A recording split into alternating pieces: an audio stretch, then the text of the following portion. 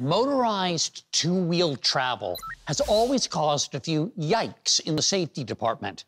Of course, inside cars, there are dozens of features keeping drivers and passengers protected. But if you're not in a fortified metal and safety glass capsule, those dangers multiply when there's a collision.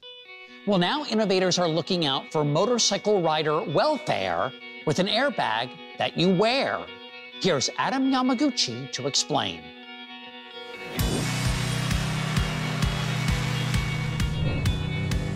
The thrill of riding a motorcycle is the sense of freedom, speed, and adventure it can give you.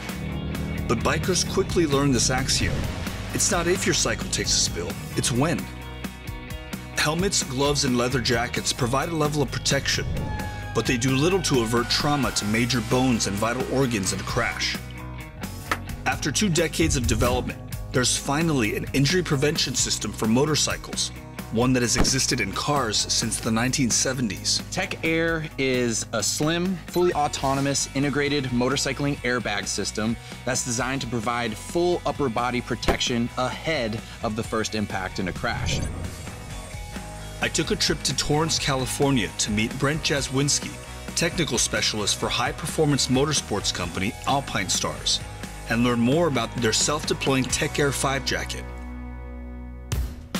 So Adam, here we have it. This is a universal system that can be worn under any type of garment. It can be whatever your everyday favorite jacket is. This is so thin and light. The secret sauce almost seems invisible.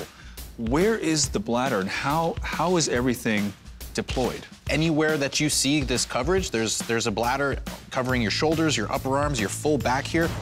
The system uses a series of 3 accelerometers and 3 gyroscopes. They sense motion front to back, side to side, and up and down. So once the system detects and determines a crash happening, there are 2 argon canisters that will fire and deploy to inflate the airbag bladder. And from the moment of crash detection to full inflation of the vest is 25 milliseconds. Why the use of argon gas? Argon gas is an inert gas, and argon is also about 40% more dense than air or CO2. So it has about that much more energy-absorbing properties than the other 2. I suited up with the Tech Air 5 under a regular motorcycle jacket to demonstrate how the airbag works. Safe to say, I'm not crashing a motorcycle.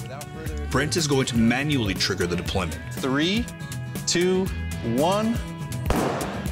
Bam. And that's it there. So you can actually, let me unplug you there, and you can actually feel, and see the coverage areas of the actual airbag. And you can see your full chest, your shoulders, your upper arms here, your sides.